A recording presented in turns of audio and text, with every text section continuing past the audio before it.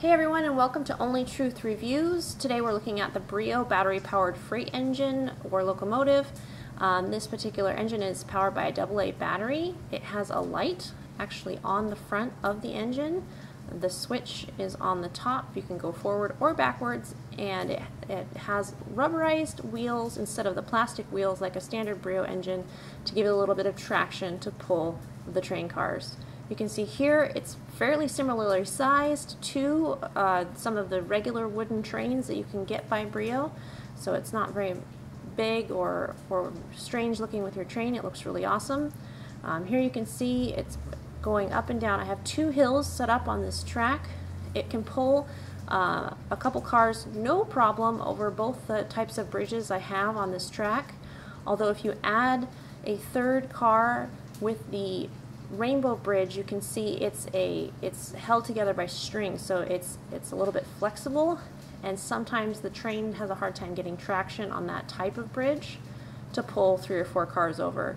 So on that particular bridge it can't pull as many, but you can see here on the regular wooden bridge it can pull 4 cars over it no problem. If you add a 5th car, there isn't a lack of torque or power with the engine that starts to lose traction on hills. So this particular spot, I almost got hit, thought it was stuck, but it was just fine. It just sat there for a second until it got traction. You can see I added a 6th car here, and it's chugging along just fine. Not a super speedy engine, but definitely fast enough for kids to play with. It gets kind of stuck there, and I was just about to adjust it, and it actually grabs traction and continues without my help.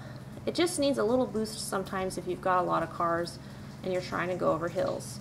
Here you can see with 3 cars it just goes right around the track, no problem.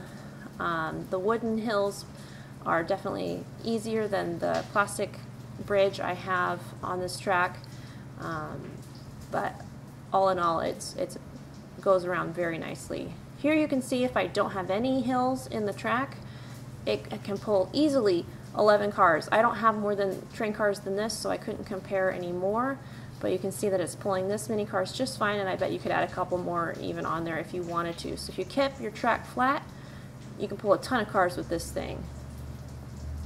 Here in the next scene I want to show you the battery is easy to change. There's just 2 screws, and I appreciate the fact that there's 2 screws here. It really shows the quality of this particular train, but you just unscrew the screws and the battery is just right there. So I think that this train is definitely high quality. The plastic is sound.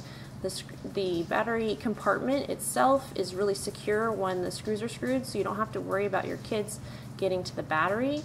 And all in all, my toddler son loves playing with this train. I would recommend it to anyone who has the wooden train tracks for their kids. It's just a slow and steady, strong little train.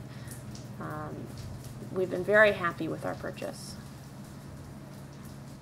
Let me know if you have any questions in the comments. I can always answer some basic questions. Thank you guys so much for watching this video, and I hope that you can pick up this train and have some adventures with your kids.